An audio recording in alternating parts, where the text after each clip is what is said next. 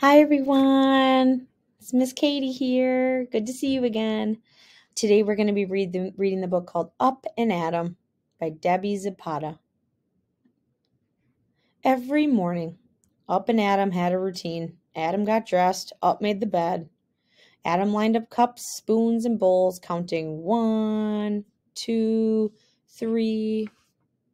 And Up's dog food always landed in a perfect pile in a dish. Today, Mom and Dad were huddled in the front of the TV.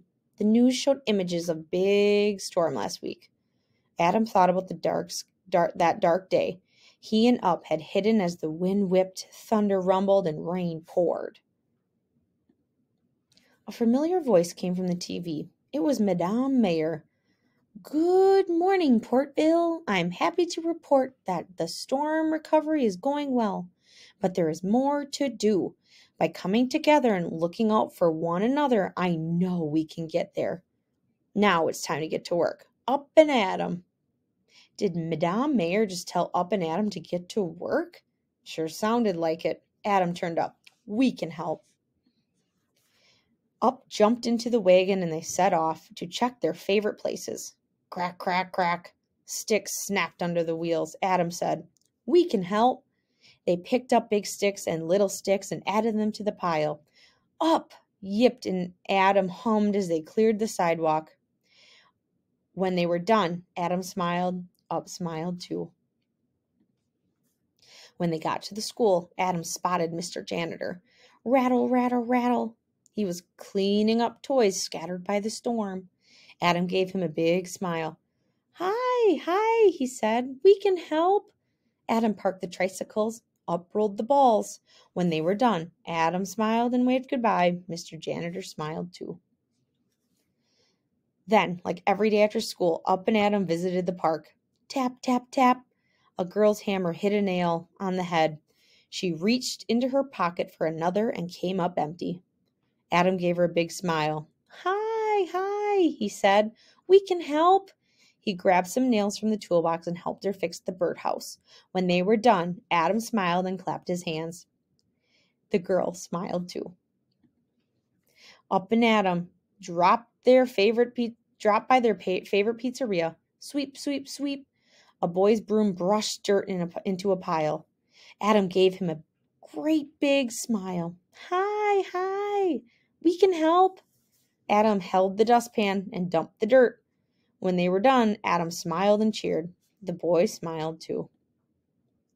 The owner thanked them with a slice of pizza. She didn't forget Up. Thought Adam. Everyone loves a treat. Up and Adam hurried home.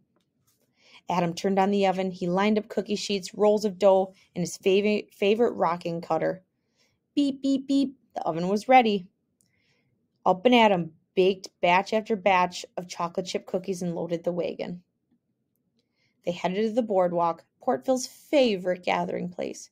"Hi, hi," Adam greeted each passerby with a cookie and an amazing smile. Word spread. More people came. Some rode, others strolled, and a few rolled up. The line grew longer, the laughter grew louder, and the crowd grew cheerier. Up and Adam handed out cookie after cookie. Then a familiar voice came from the crowd. It was Madame Mayer.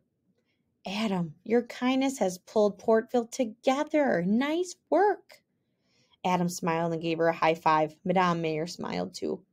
When the cookies were gone, Up and Adam waved goodbye and headed home. Every night, Up and Adam had a routine. Up yawned and stretched. Adam lined up the toothbrush, and rinse cup, counting 1, 2, 3. As Adam brushed his teeth, he thought about the people they had helped. Some big, some small, some worried, and some holding out for hope. When they saw Adam smiling, they smiled too. That thought made Adam smile.